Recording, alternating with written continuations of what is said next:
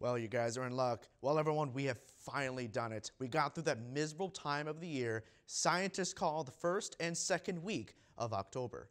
The rainy days seem to be behind us, and the sun is here to stay. Sadly, though, it brought the cold with it. And it all starts today with your Monday forecast looking clear as a pool of fresh, clean drinking water. Today has a high of 48 degrees with sunny skies throughout the day. As we lean into your night hours, we will see a freezing low of 32 degrees with clear skies throughout the night. Now moving on to your extended forecast, Tuesday has a high of 58 degrees and a low of 35 with sunny skies. Wednesday keeps the trend going with sunny skies and a high of 52 degrees and a low of 32. Thursday, as Rob Stone would say, is a ham bone with your fourth consecutive sunny day with a temperature in the upper 50s for a high and a low in the lower 40s.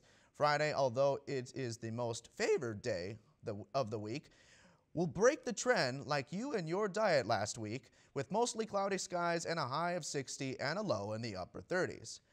All right, guys, you wanted some sun and now you got a lot of it. Now get out there and enjoy it because, as most of you know, winter is coming. That's all I have for you in the weather studio. Back to you at the desk.